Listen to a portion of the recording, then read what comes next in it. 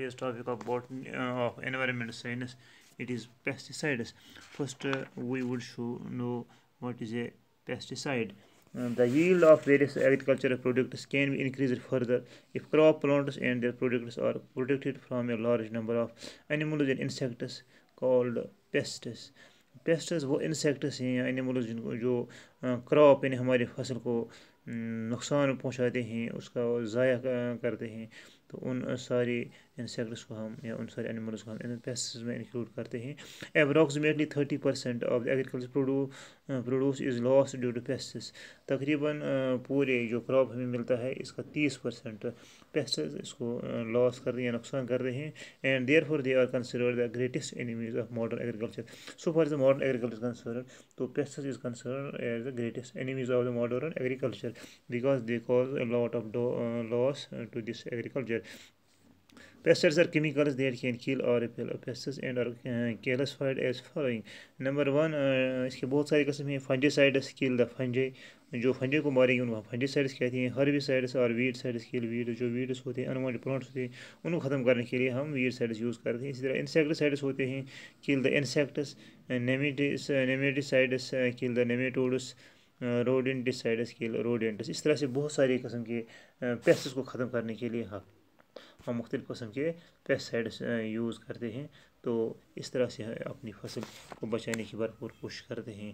Pesticides use करने में कुछ एडवांटेजेस हैं और कुछ डिसएडवांटेजेस हैं. The advantage, the protect the crop by killing और removing pathogens and pests by using pesticides. Number 2, they eliminate the weeds. जब हम यूज़ करते हैं तो उनको ख़त्म करते हैं पैथोजेंस को, तो या उनको एलिमिनेट या वीड्स को हम एलिमिनेट करते हैं, सिर्फ फसल भरपूर मिलता है. They help increasing food production increase करने में मदद करते हैं. They help in public health programmes bye protecting from mosquitoes and other insects with spread malaria, dengue fever, filaria etcetera. Pesticides were used on a large scale under the National Malaria Education Program and it reduced the number of malaria cases from 100 million to in 953 to 15,000 in 1966 and 7 million of lives. तो इस तरह से जो pesticides से बहुत सारी ज़िंदगियों को बचाने में अहम रोल अदा करता है, क्योंकि जो मलेरिया है इससे भी बहुत सारी मौतें होती हैं, बहुत सारे लोग मर जाते हैं. तो इस साइड में भी हमें पेस्टिसाइड्स बहुत मददगार साबित होते हैं और क्रॉप प्रोडक्शन इंक्रीज होने में भी ये हमारे लिए बहुत फ़ायदेमंद साबित हुए हैं.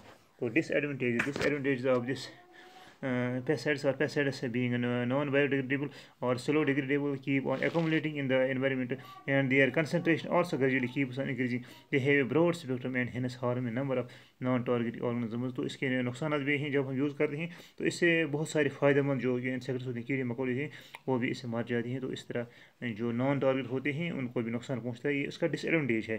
तो इसी तरह से when pesticides are sprayed over crops, some of the sprays inevitably differ away from this areas and destroys a large number of plants. The drift sprays causes accidental poisoning of human leading to cancer of death.